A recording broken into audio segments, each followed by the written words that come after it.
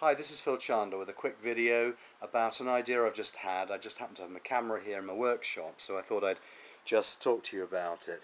The problem I'm trying to solve here is that when you have low entrances in a hive, like I tend to do, because that's what the bees seem to prefer, in terms of Varroa, what's happening is that the Varroa are falling from the comb. I haven't got any comb to hand right now, but here's a top bar.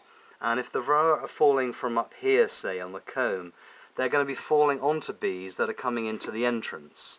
And if any bees crawl around on the floor, like they sometimes do, they're going to have Varroa falling down on them. And that gives the Varroa mites the opportunity to get back onto the bees.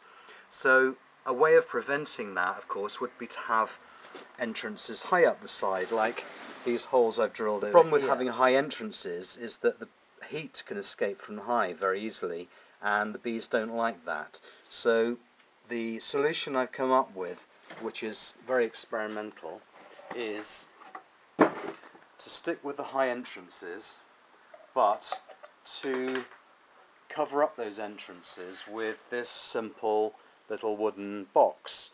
As you can see, this is very crude woodwork. It's just 4 pieces of I think it's 38mm by 15, something like that, with a piece of plywood nailed on top. Now, as you can see, there's a gap at the bottom there, and what's happened, this arrangement is going to fit over that upper entrance, and thereby making it a low entrance. And the reason I've got it at the end in this case is because I can very easily put a couple of screws through here to hold that box in place. I could, of course, drill straight through here or put brackets on or whatever, but this is just a quick and simple trial.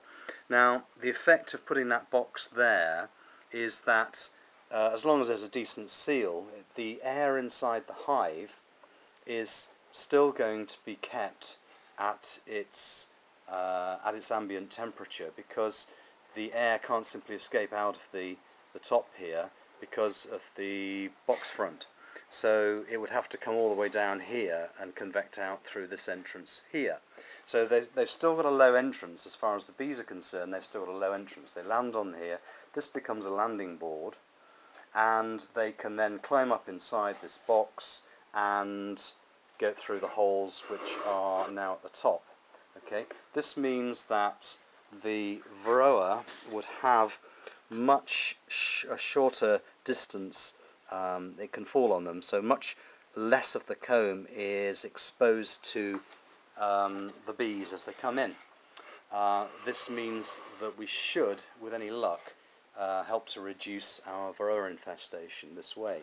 Now, the other thing about this little box is, well, 2 things actually. One is that I think it could be very useful to help bees defend themselves against wasps and hornets, because the wasp and the hornet, while they can get into this bit here, they're going to be confronted by essentially a wall of bees that are going to be walking up and down this surface here, and that may deter the hornets and the wasps from actually getting into the hive. That's obviously unproven.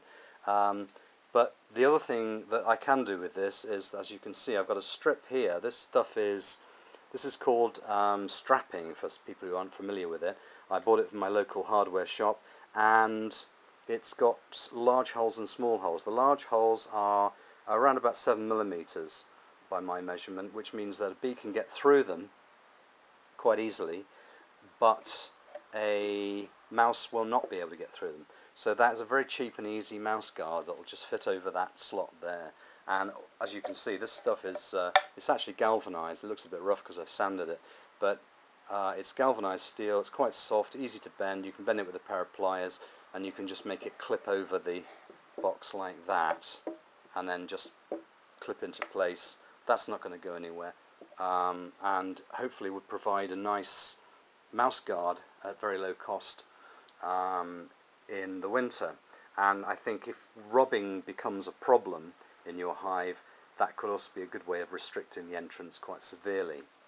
So, as I say, this is untested, unproven, but it's an idea that I think has some mileage, and it did also occur to me that something you might be able to do is incorporate a pollen collector in there as well. That will give it three completely separate uses, which is which would be quite handy. So I hope some of you get to play with that idea and maybe even do a better job of it than I have. There's various ways you can do it. This is just one way, very simple wooden box. You could also use something like a, I don't know, plastic Tupperware style box to do the same job, but I like to use wood when I can. These are just scraps I had lying around in my workshop. So good luck with that, and anybody that manages to improve on that idea or test it, I'm going to test it myself of course, but if anybody else does, do let me know on the forum. I'd love to see how it works. This is Phil Chandler signing off.